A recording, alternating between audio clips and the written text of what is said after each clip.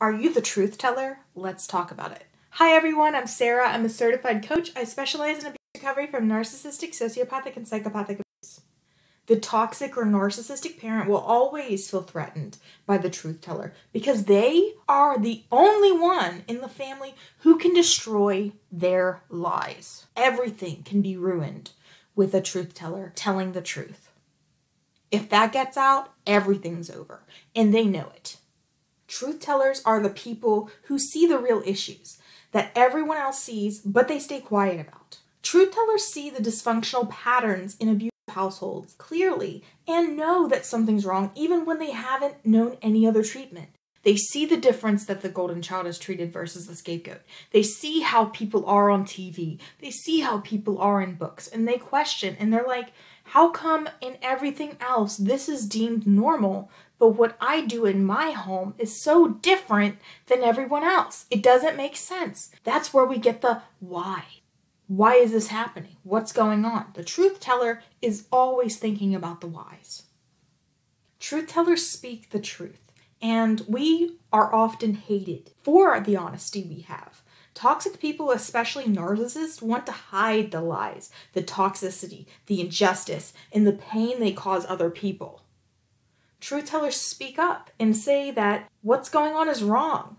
And that leads to most truth tellers becoming the scapegoat in the dysfunctional family system.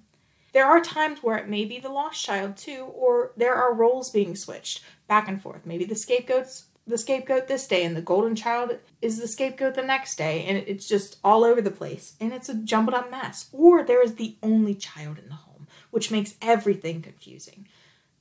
Truth tellers feel alone and isolated because they see the truth, and that leads them to questioning the toxic actions and behaviors. When the problems are questioned, the truth teller becomes the problem. They are what is wrong. The toxic parent or narcissist will switch the narrative and use their enablers to make the truth teller the bad guy. That leads to complete isolation and no familial support or connection. This leads to the truth teller being gaslit, so they will forcefully be confused and deny their reality so the abuser can try to live comfortably while making their targets miserable. If they can't even accept what's happening in their own reality, they can't accept anything else. So the truth teller is going to have to question everything. But the toxic or narcissistic parent doesn't stop there. They continue to make the truth teller look horrible to outsiders.